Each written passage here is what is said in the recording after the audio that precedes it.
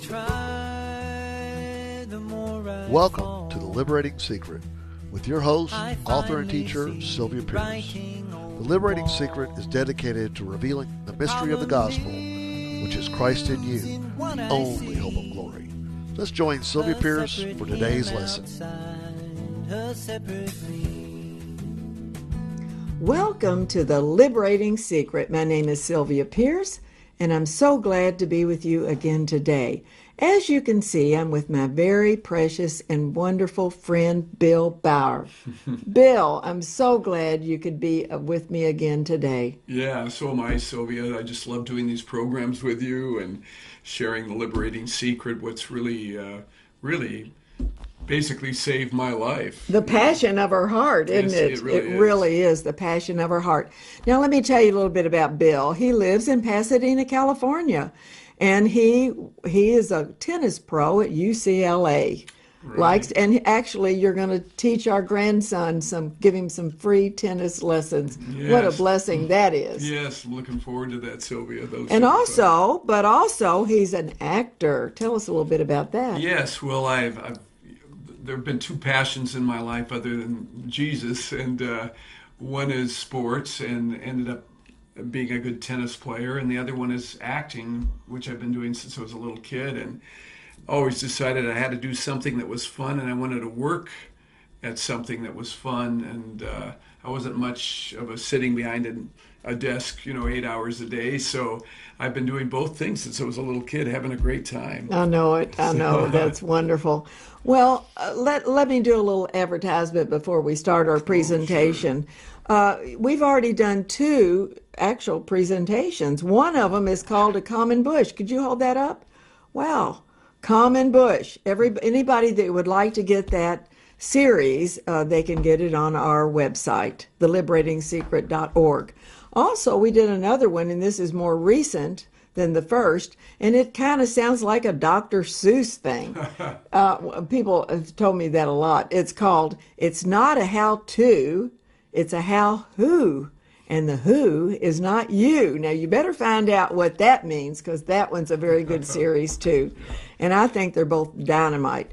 But just today, we were going through some of the different teachings that I've done through the years, and we came across one that we just dearly love, and I always love doing it, and it's called What is Man?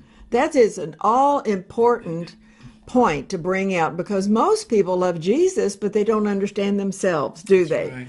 And so we intend, today to start on that series, What is Man series. So before we start, let me just read this. I always like to read this. This is Major W. Ian Thomas. He wrote this years ago, I would say. And this is what he says. If you are a Christian, I have no blessing to offer you, because you have them all in Jesus Christ. All you can do is begin to discover the blessings in Him that you already have but have not yet possessed in experience. The moment you are redeemed, and the moment the Lord Jesus Christ has come to indwell your redeemed humanity, God has given you the plenitude of heaven. You will never be wealthier than the day you were redeemed, but you can live in self-imposed poverty the rest of your life if you want to. What we want to do is to discover how to and explore and enjoy all that God has already given us if you are saved.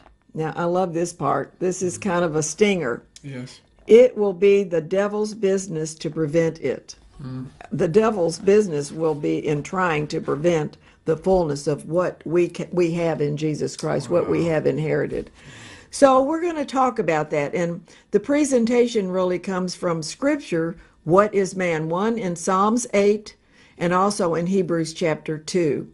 And let me just start by reading that scripture, and then we're going to go to the chart, and we're going to then see exactly how we've put this down as a chart presentation. Psalms chapter 8 at verse 2. It says this, verse 4, What is man that thou art mindful of him, and the Son of Man that thou did visit him? For thou hast made him a little lower than Elohim, and has crowned him with glory and honor. Magnificent being that we were first created to be. Listen, thou made him to have dominion over the works of his hands. We still are in that business, are we not? That's right. For the redeemed, that is true. That's right. Thou hast put all things under his feet. And then that picks up again in the book of Hebrews.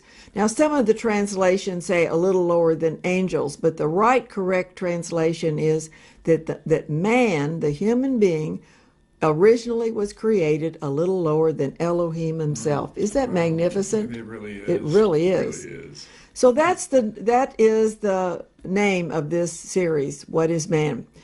All right, you know what I would like to do is go to the chart, and we're going to look at the first, actually we call this chart the 4 eyes. And if we'll just look at it a minute, you will see there's 1, 2, 3, 4 eyes here. Now we're going to look at the first eye, and we're going to discuss it. Now look at it, you can see the first eye has being over it. And that actually is wrong self. So you see a great big eye with Satan over it. That's amazing. And the scripture under it is Ephesians 2:2-3.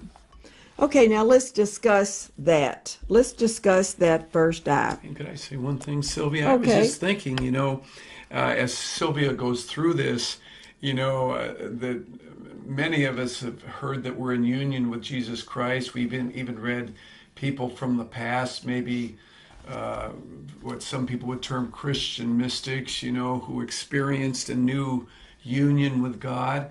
So what Sylvia put together in her chart was, is there a way that one can really know by revelation and experience that they're in union with Christ?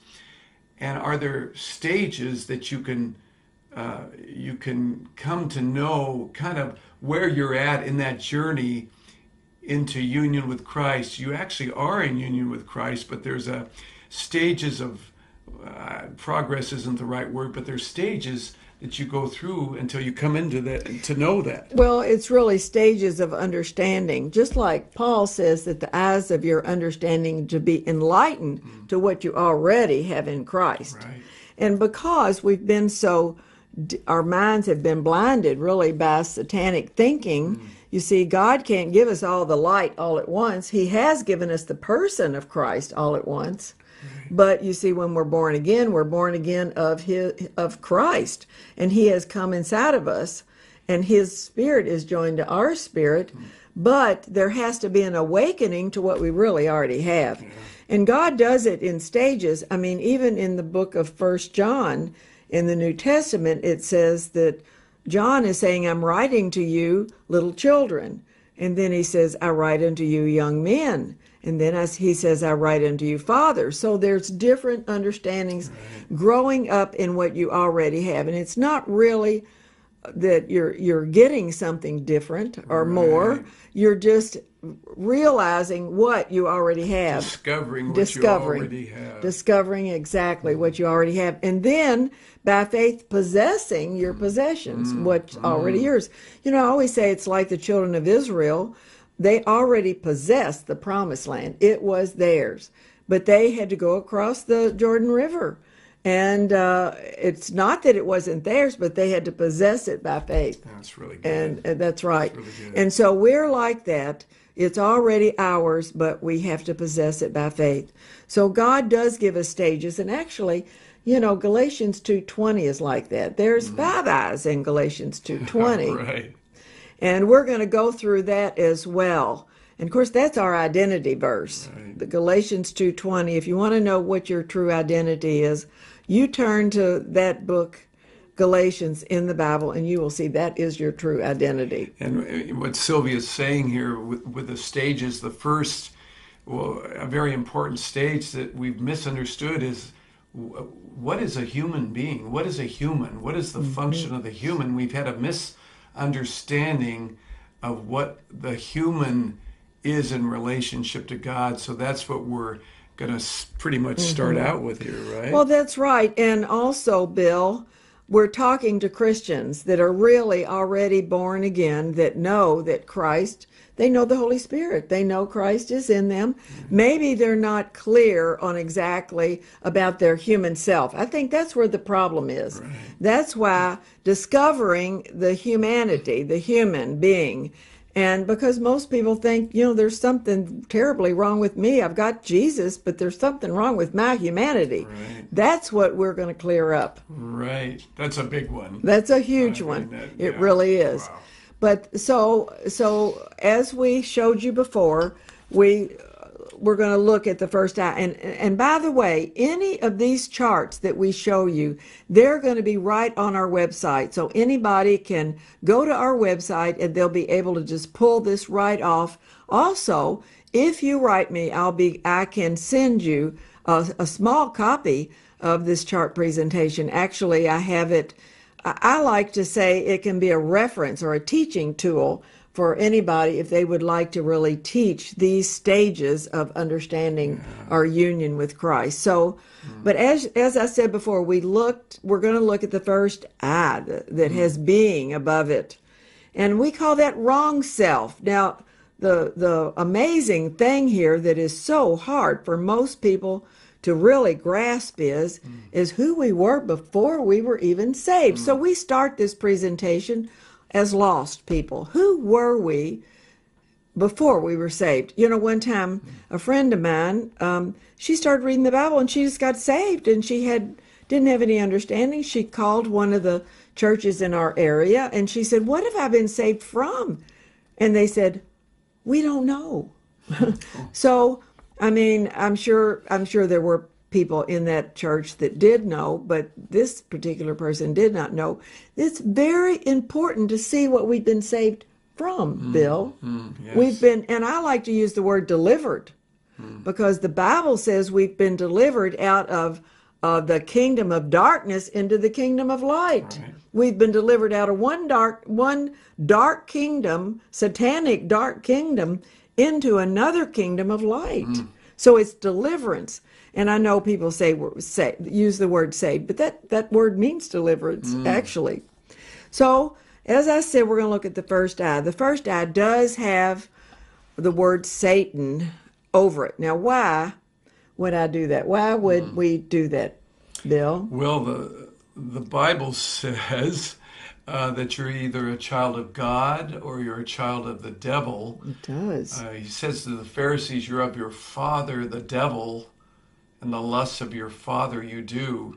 So you're either a vessel of wrath or you're a vessel of mercy.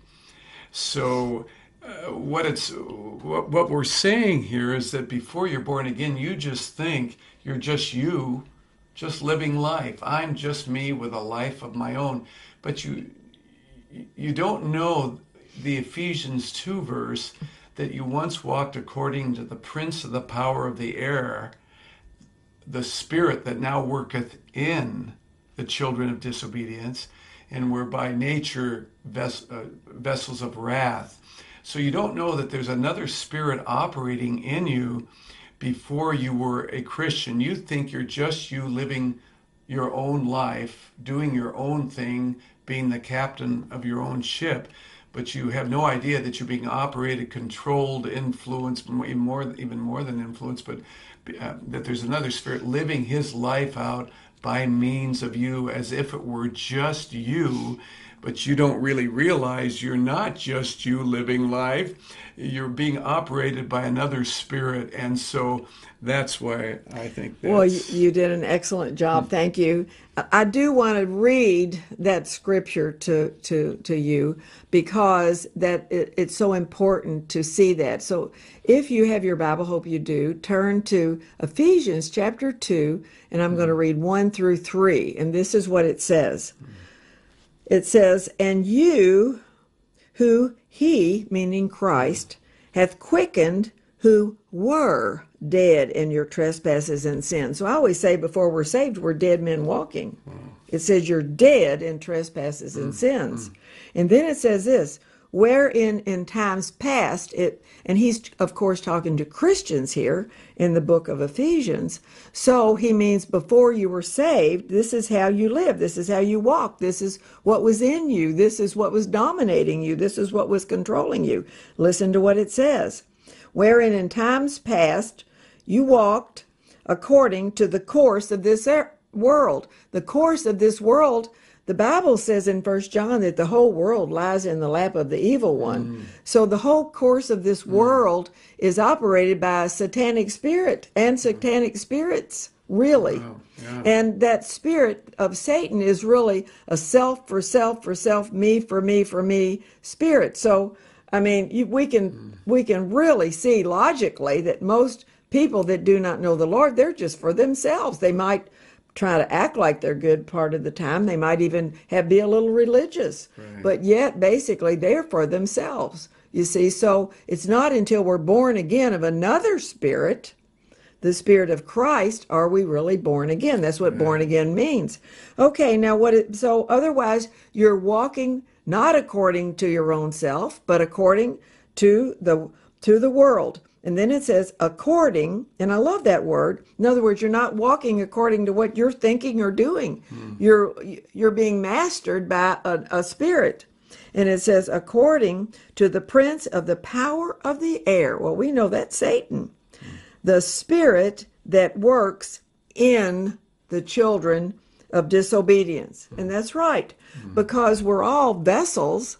And so, like you quoted in Romans chapter 9, it says we're either vessels of God's mercy because we've been saved. So the human is really a vessel that's been saved, and so we're filled with God's mercy and love because we're filled with Christ, really.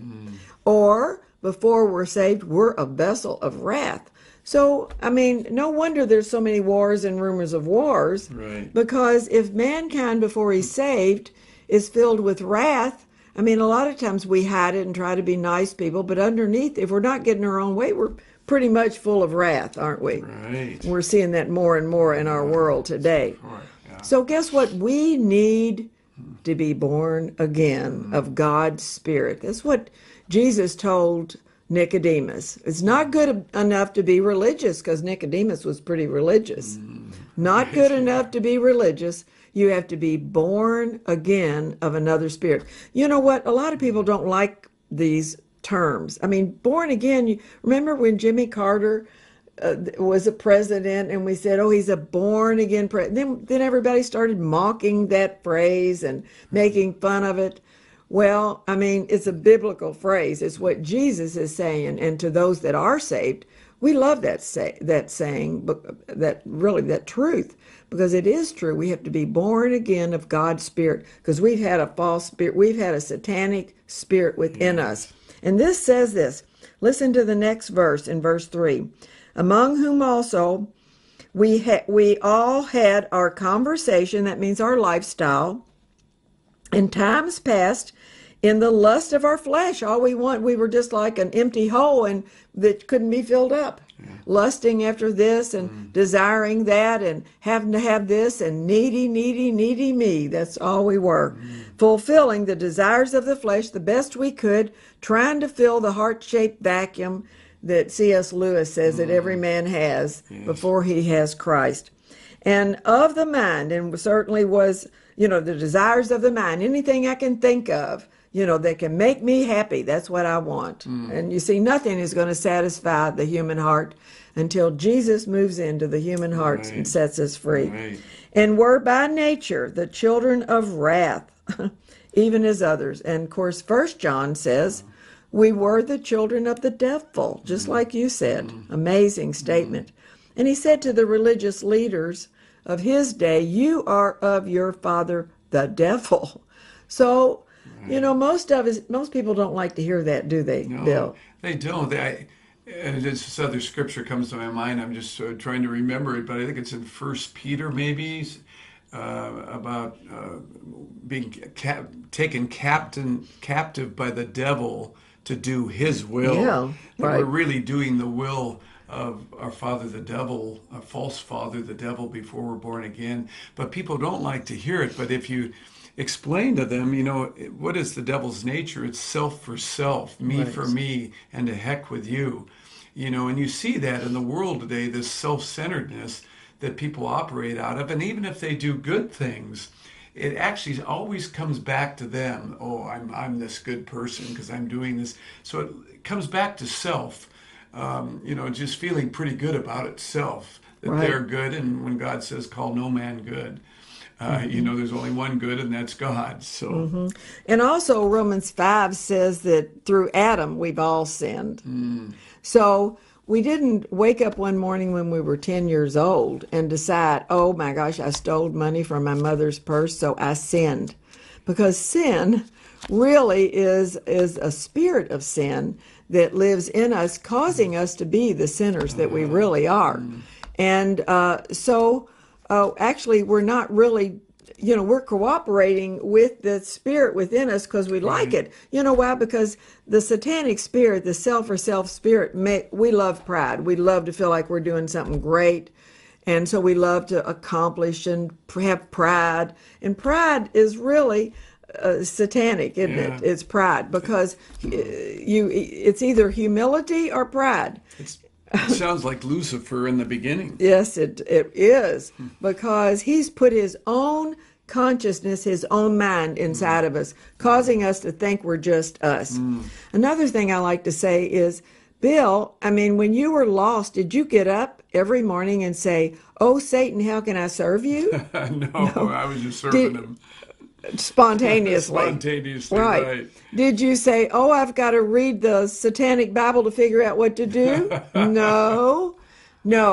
Well, the point of that is when we are truly born again and we know who we are, we know who's living in us and who is our life, you see, then we can know that we can spontaneously express Christ. Just really, it's almost parallel to the way we used to just be. You see, because we're just being, like we saw in that first eye, we're just being ourselves. But we really think, what we really don't know is we can't be just ourselves. Right. That always the human being it was created to contain and express God.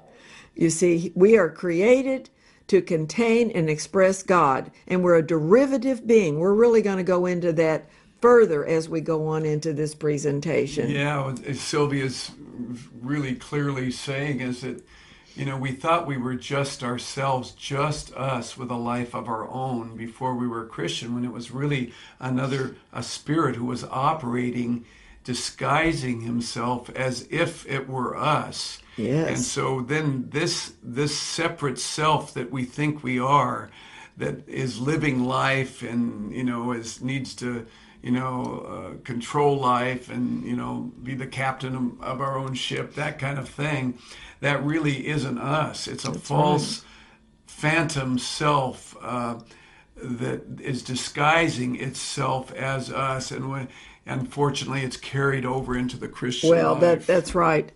And we're going to have, but when you're lost, you really don't see the inner being. You don't see the producer of of the sins that's happening inside you. Really, all you see is the product, which are sins. And so there you see you're a guilty sinner. And so then we find out how to be saved, and certainly we know that we're saved by grace and faith alone in Christ. We're saved Christ plus nothing. So the gospel comes along, somebody comes along and shares the gospel with us, that Christ came to die for our sins and actually die for the very sin nature that we were indwelt with. Right. But we don't know that in the beginning. All we can really take is that he paid the price for our sins. So we embrace the blood of Jesus Christ, the blood of Jesus. And what can take away our sin? Nothing but the blood of Jesus. Wow, and wonderful. that is wonderful. And instead of animal sacrifices, a person, the Lord Jesus Christ, a man, came in the likeness of sinful flesh and was made sin on our behalf. Boy, we're going to go into that one too. Right, yeah. We're really going to go in to see exactly what what benefits we have from the blood of Jesus Christ also, but the Bible also says that we're sanctified by his body death. We're going to go into that as well. But right now, I see our time is almost over. So, Bill, is there anything you would like to share right before we end? We have about 1 more minute. Just that this has been so liberating for me over the years to find out the lie of not being a separate self apart from Jesus. And because that muddied the waters of union with Christ, I couldn't really quite see how Christ was living in me in a union if I didn't get the human me straight, that it wasn't an independent me, that the human me was only a vessel that expressed the Spirit in me, that we were containers expressing the Spirit in me. So I didn't get that clear, that I wasn't a separate self apart from Jesus, that I was united to him. So we'll go into more of that. Yes, we will. Well, we're going to go into the next I on the chart next time. We're see. So be sure to tune in, because we are really going to examine this problem that the man really has, not understanding himself. We really don't have clear discernment about the human being, and that's why this presentation is called What is Man? So thank you for joining me, and Bill is going to continue being with me as we go through this journey to see the fullness of how we can know that Christ lives in us and is our very life and walks out through us and as us. Wow. That's huge. So thank you for joining me, and may God richly bless you. Goodbye. Bye-bye. The more I try, the more I fall. You've been watching The Liberating Secret with Sylvia Pearce. We want to send a special thank you to all our supporters that make this program possible. If you've been blessed by this program and would like to contact Sylvia, you can write her at P.O. Box 43268, Louisville, Kentucky 40253. That's P.O. Box 43268, Louisville, Kentucky 40253. You can also find more of Sylvia's teachings on our website. The web address is www.theliberating.secret.org. That's www.theliberating.secret.org. And be sure to watch again right here, Monday through Friday, at the same time, for The Liberating Secret with author and teacher Sylvia Pearce. So until next time, may God richly bless you.